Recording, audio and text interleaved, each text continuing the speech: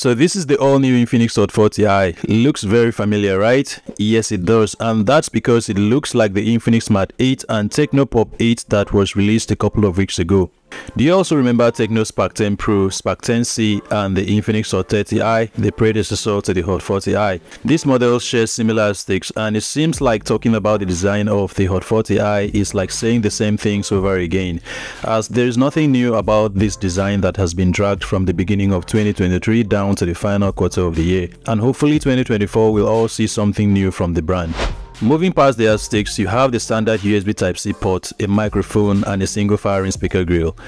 On the right side of the plastic frame is the volume rocker and side-mounted fingerprint scanner that doubles as the power button, while the left as usual houses a dual SIM card and micro SD card tray, and we have nothing at the top. Perhaps the second speaker could have been nice to be there, just like you have on the Tecno Spark 20 with dual DTS stereo speakers, since both devices looks the same. The Hot 40i comes with 3 good news for its price, and the significant upgrade from its predecessor is the 50-megapixel rear camera and the 32-megapixel punch-hole selfie lens against the 13-megapixel rear and 8-megapixel selfie from the Hot 30i. Yeah, this is a massive improvement from its predecessor.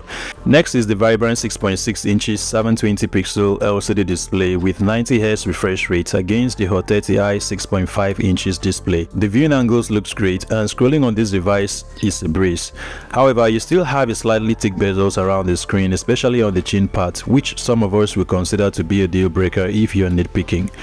On the software department, it runs on Android 13 with a touch of MIUI control center. Seems like Infinix has decided to take some customization from Xiaomi's playbook for its XOS overlay.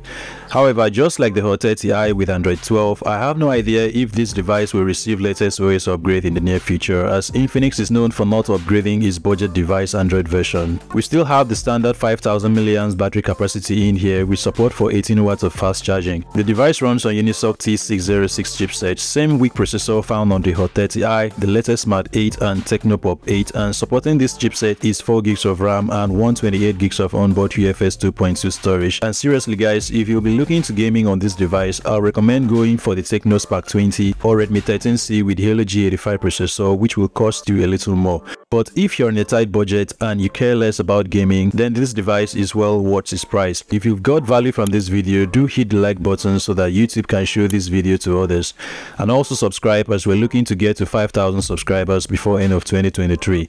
Thanks for watching guys, and I'll talk to you in the next one.